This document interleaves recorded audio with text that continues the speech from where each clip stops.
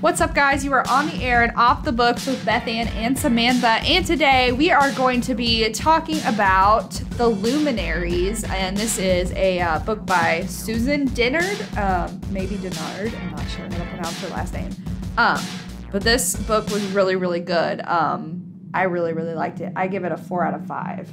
4 out of 5? Yes, and I haven't finished it. Shocker! This was a young adult, I would categorize it as a young adult, kind of sci-fi thriller. Yeah, paranormal science fiction. Yeah. Excuse me. So, it's about this girl named, her name is Winnie Wednesday, and they live in the town of Hemlock Falls, and so they have each of their little sections of Hemlock Falls are named after the days of the week. So you got the Monday, Tuesday, Wednesday, Thursdays, etc. So Winnie Wednesday is a Wednesday. And so what that means is that every, I think, Wednesday night, they go out and hunt what is called nightmares, which are like these creatures that are in the woods. There's werewolves, there's these things called whisperers. Yeah, and it's like everything you could possibly think of, like harpies, I think. Like any kind of mythological creature or like cryptid kind of situation, all of that. Yes. They go and they hunt these things. Yes. And that's what the Luminaries do. That's who all the days of the week people are. Or they're part of this group called the Luminaries. Yes. So basically, this is about Winnie, and it kind of goes into her friend Jay, which is, his last name is Friday. He's a Friday. So, long time ago, about 4 years ago, Winnie's dad, he ended up being a Diana, which is like a witch of some sort, yes, I think. And they're like the arch nemesis of the Luminaries. Yes, so they find out that their dad is a Diana, which puts shame onto the entire family, and so Winnie and her family basically get shunned and like thrown out of the community, and so her mom almost like reduced to like poverty, like slave situation. Yeah, and like they have to pick up regular jobs. Yep. They don't get to be Luminaries anymore. Her mom got her lead hunter position taken away. Yeah, and so what Winnie is doing secretly behind everybody's back is that she is preparing for the Luminary trials. I think it's called. Yes, the Luminary trials, and so that is where you go through 3 different stages, and if you pass the 3rd stage, you become a hunter. Right. So she is trying to become a hunter just like her mom. And so when she's out preparing for her trials, she sees this like crazy like creature that she can't explain. Mm-hmm. And then basically it's like they're trying to figure out what this creature is, and everybody thinks it's a werewolf, but she's trying to tell people like, no, this is bigger than that. It's nothing we've ever seen before.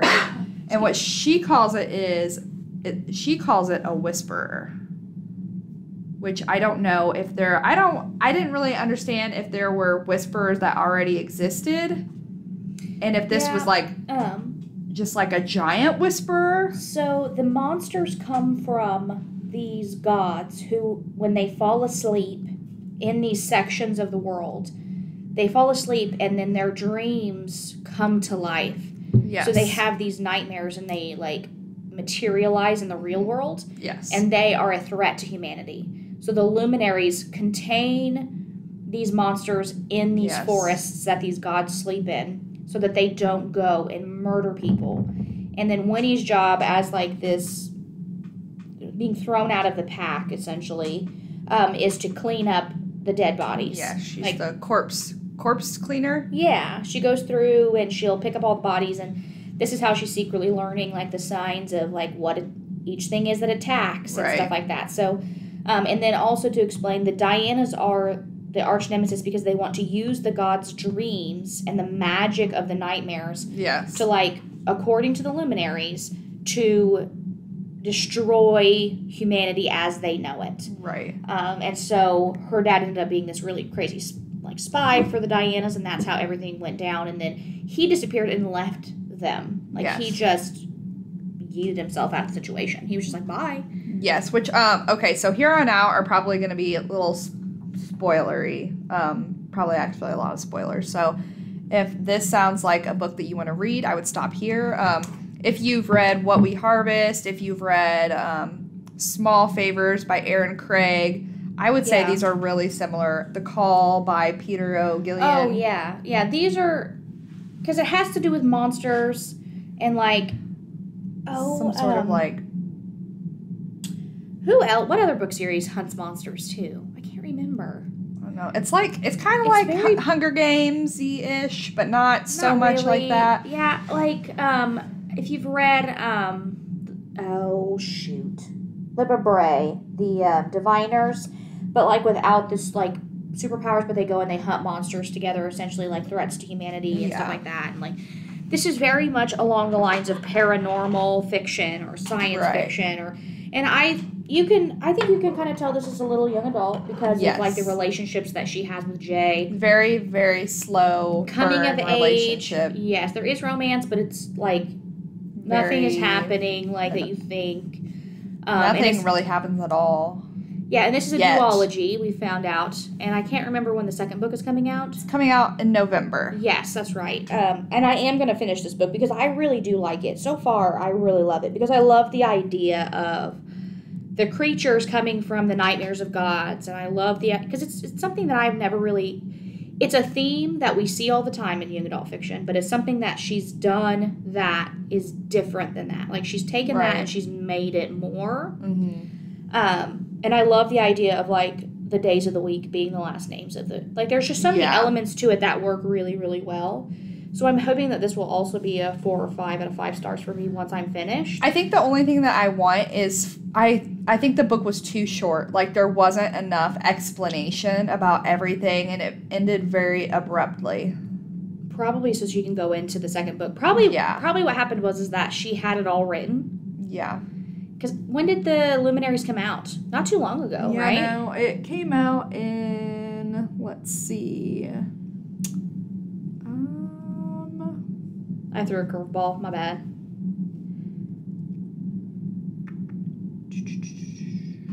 It came out on November 1st of 2022. So, yeah, not too long ago. Yeah, so I bet what happened is that she wrote the whole thing together. Yeah. And then it was so long that she chopped it in half. Yeah. Because if it's just going to be a duology and that's it, there's probably going to be so much crazy stuff immediately in the second book. And the covers are fantastic. Yeah, even the second book cover is really pretty. And so what will happen probably is that when the second book comes out, Samantha or I will read it. Most likely Samantha will review it because I'm slow.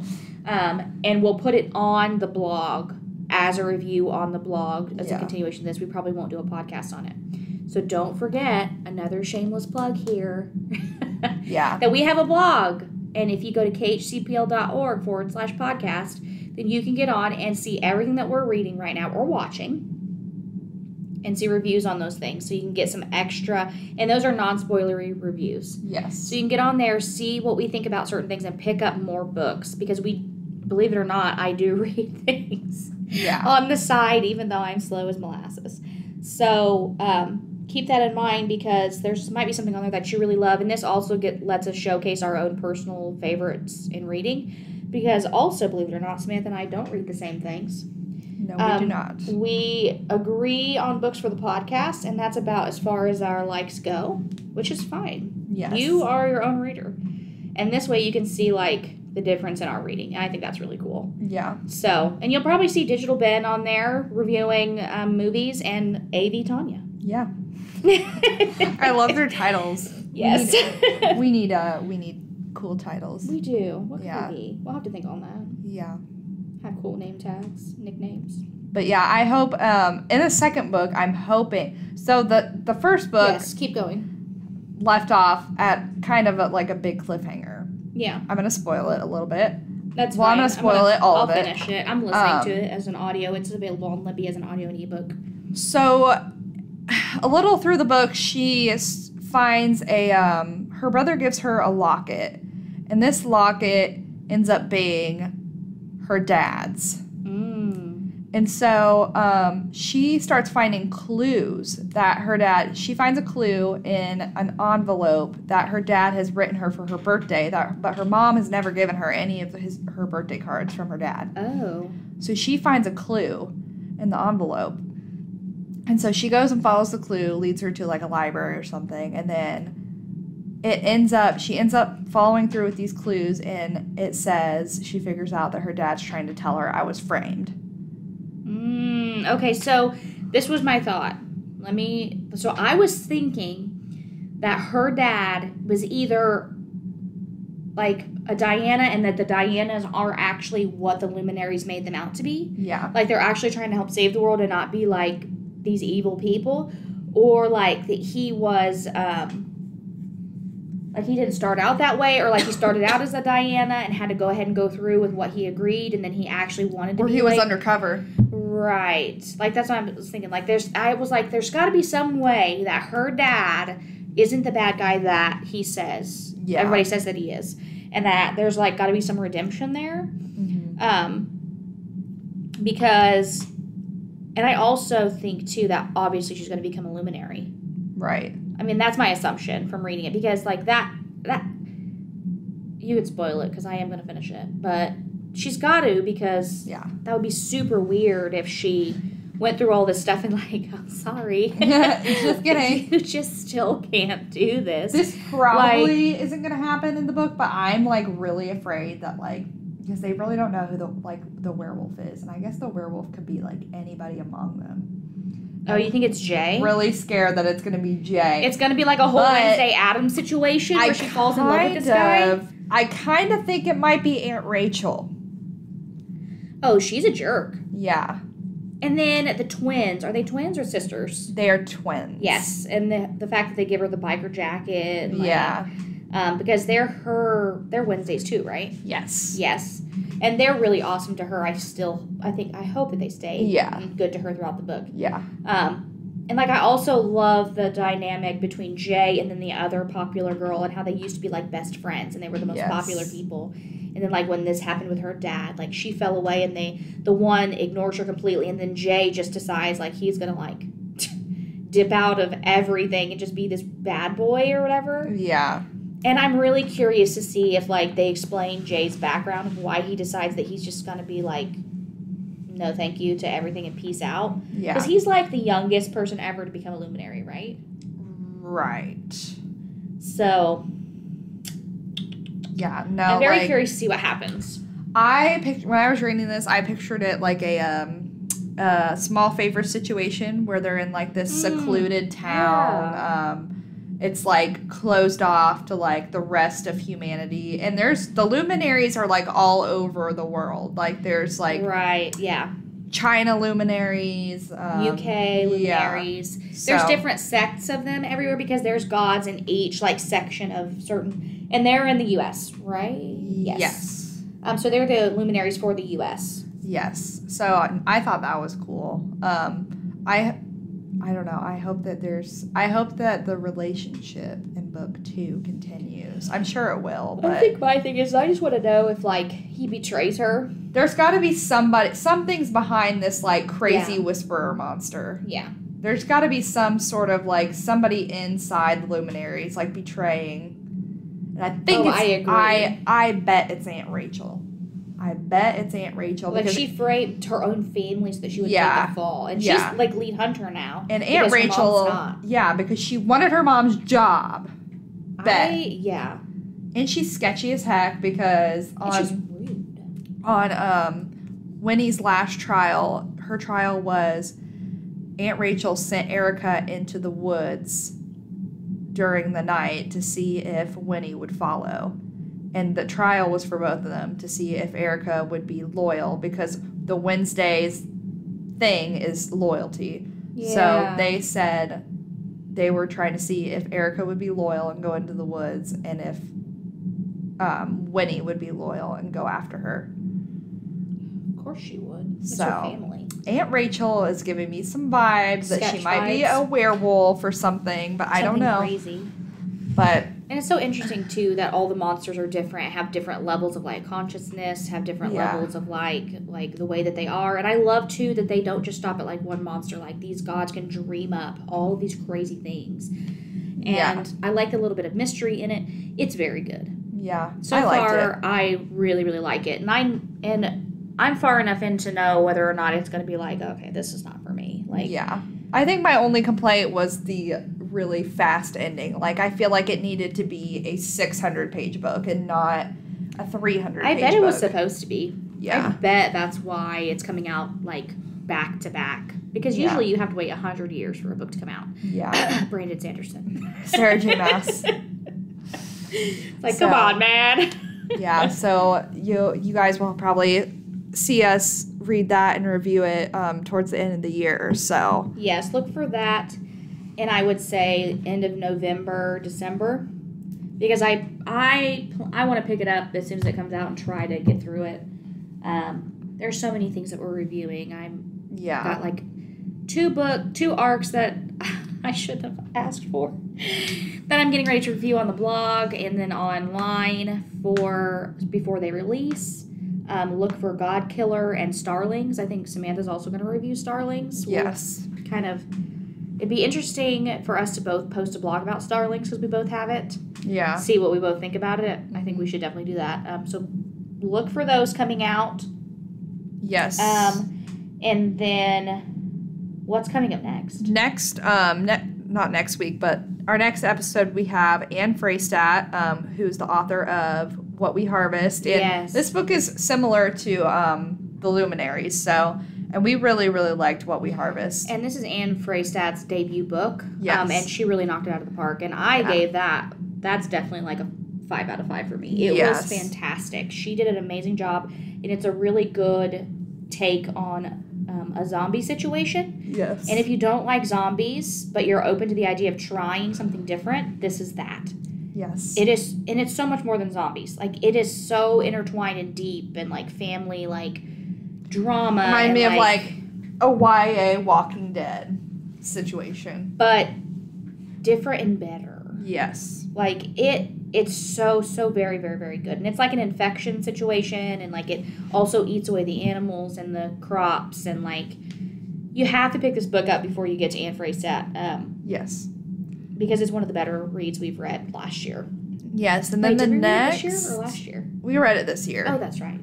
And then the episode after that is Get to Know Your Podcasters, and we're going to be interviewed by Digital Ben. Yes. So he's going to ask us questions. We have no idea what he's going to be asking us. I made him in charge of coming up with the questions. Samantha roped him into interviewing us. He agreed. We conned him into it, and he said yes. So poor Ben. You guys will have to join in and listen to that one, because I'm sure it's going to be... He gets sick of who knows what he's going to ask us, you know. So, all right, well... Pick up the Luminaries. We have it on Libby, I believe. Yes, ebook and audiobook. Yes, and then we have a physical copy in the library. So come in, check it out, tell us what you think. You can email us at offthebooks@khcpl.org. With your suggestions, your recommendations, thoughts, gripes, complaints. And then be sure to tune into our blogs as well, which is on... khcpl.org/podcast. Yes, so... Watch those. Those will be coming out periodically, weekly. We're trying to do them one each a week or every other week, depending on how fast we get things read. We've been pretty consistent so far. Yes. And there are also movie and TV show reviews on there as well. So if you're looking for things to watch, things to read, and you like romance or you like... everything's on there, actually, because we both read pretty well the spectrum, so... Yeah. Or if you want to come in and ask us in person, hey, what should we read? We're always upstairs. We will give you all of the books. Oh, yeah. So, come in, check out books, and then have a great rest of your week. Yeah. Bye. Bye.